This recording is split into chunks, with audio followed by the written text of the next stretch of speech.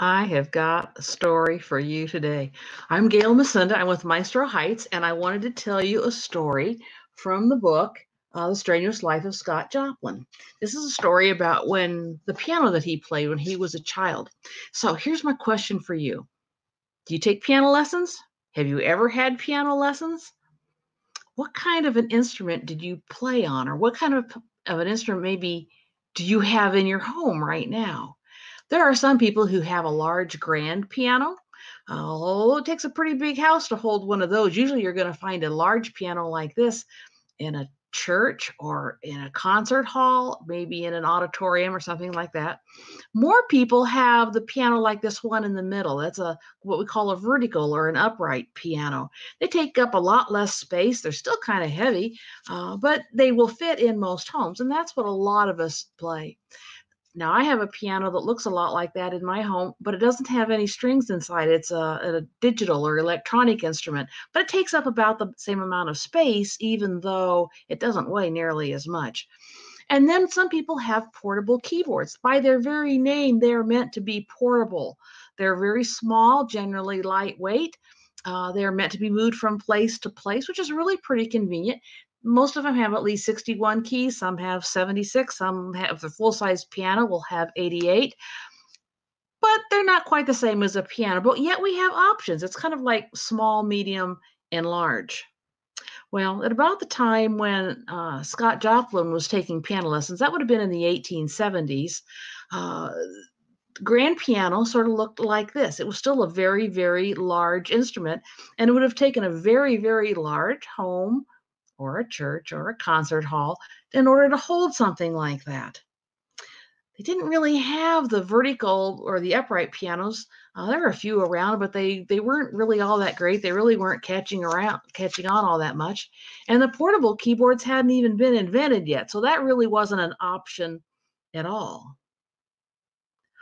On a grand piano, like if I play it like this, the strings go basically away from me. They're kind of lined up that way. I play this way. If I'm playing on a vertical or an upright piano, I'm playing here and the strings go this way. And that's why they save so much space. At this time, when Joplin was taking his lessons and learning how to play, there was one other space saving piano, and that was called a square piano. Now you can look at that and tell that it's really not square. It's really more of a rectangle, but still we call it a square piano. What's really different about this and the way that it saves space is that the keys are here, but the strings run long ways back behind the keys, and that's how it saves space. They were still quite large, and they're still very, very heavy, but they didn't take up as much room as a grand piano. But the one thing about this is that these were expensive instruments. A good square piano could cost almost as much as a small house. So that a lot of people just simply were not able to afford one. Well, when Scott Joplin was small, his family lived in Texarkana, Arkansas.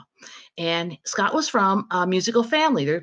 People played and sang, played different instruments and sang, I'll get it out here, and really enjoyed music. And his talent as a musician, as a young musician, showed from a very early age. And it worked out that he was going to take piano lessons, and he took lessons from different people in the town. But they didn't have a piano. So how was he going to do his practicing? Be tough to practice and learn how to play without an instrument, wouldn't it? Well, Scott's mother, named Florence Joplin, was a housekeeper or a domestic or a maid for other families in the neighborhood. And at least one of those families that she worked with had a piano, a square grand. So she had an idea, and she arranged for young Scott to practice on that piano while she was working. Now, as a mom, or grandmom, as well as a piano teacher, I'm telling you, it would have made my job a lot easier if I could hear music being played while I was doing my chores. They didn't have TV, they didn't have streaming music, they didn't even have radio recordings or any kind. So that music would have been really precious. And I can't help but think that Florence enjoyed hearing her son Scott play too.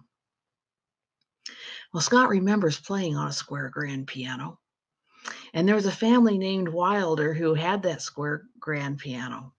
And they remember hearing those stories too. And they donated that piano to the Texarkana Museum System.